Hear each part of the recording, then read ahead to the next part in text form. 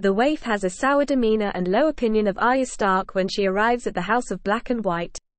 When Arya presumes to claim that she is no one, a skill that the faceless men only achieve through dedicated training, the Waif becomes angered and beats Arya with her cane. She overpowers Arya and beats her to the floor before she can react. Jaqen Hagar then enters the room and makes her stop. Jaqen is also critical of Arya, but more gently explains that she cannot truly be no one, yet because she still thinks of herself as Arya Stark, wearing Arya's clothes and carrying Arya's remaining possessions.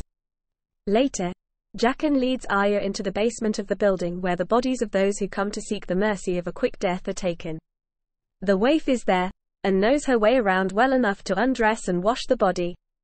Arya begins to help her, and asks what they do with the bodies after they are cleaned, but the Waif gives no response. Later, the Waif obstructs Arya when she tries to walk through the door where the bodies are taken. When Arya queries about the fate of the bodies she has cleaned, the Waif tells her to be patient. When Arya tries to play the game of faces, the Waif harshly rebuffs her and orders Arya to return to work. Before the Waif can leave, Arya asks her who she used to be. The Waif claims that she was the daughter of a widowed lord who remarried and produced another daughter. The jealous stepmother then tried to poison her, but the Waif discovered this plot and sought the help of the faceless men. After telling her story, the Waif startles Arya by asking whether she believed her. When Arya expressed surprise, the Waif responds that Arya must be able to lie convincingly in order to pass the game of faces. When Jaqen sends Arya out on her first assignment to deliver a gift of the many-faced god to the Thin Man, the Waif expresses doubt as to Arya's readiness and chance of success. Instead of assassinating the Thin Man, Arya murders Sir Meryn Trant to avenge the death of Syrio Forel.